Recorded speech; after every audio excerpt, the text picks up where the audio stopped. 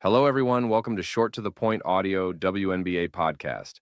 CaitlinClark suffers black eye by slap in WNBA playoff debut and a physical WNBA playoff debut. Rookie star CaitlinClark shrugged off an eye injury but couldn't power the IndianaFever past the Connecticut Sun.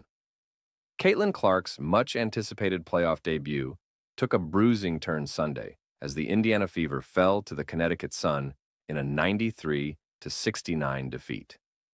The rookie sensation was accidentally struck in the eye by Dejanai Carrington, leaving Clark with a visible black eye that quickly became the center of attention in post-game conversations. Despite the setback, Clark remained focused on the game.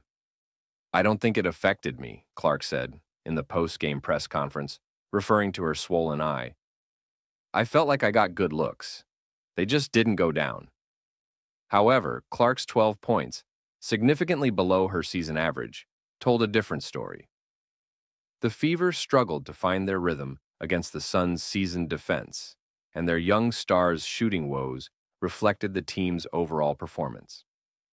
The incident occurred in the middle of the game as Clark drove to the basket, colliding with Carrington in a play that left her temporarily stunned. The physicality of playoff basketball was on full display, with Clark now sporting a battle scar that embodies the challenges she faces in her first postseason appearance.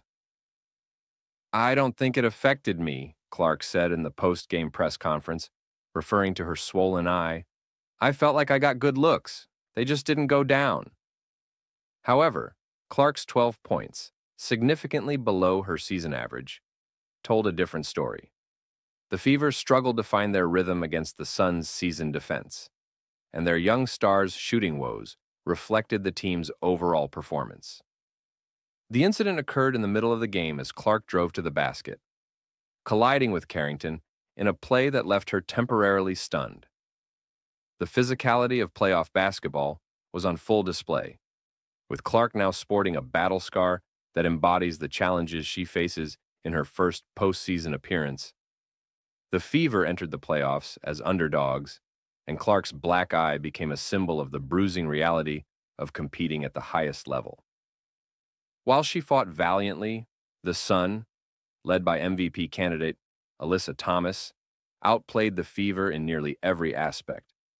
Connecticut's veteran experience shone through as they capitalized on Indiana's inexperience, including Clark's off night. Even with the physical toll, Clark's resolve remained unwavering. "You take hits, you have tough nights, but this is where you grow," she noted.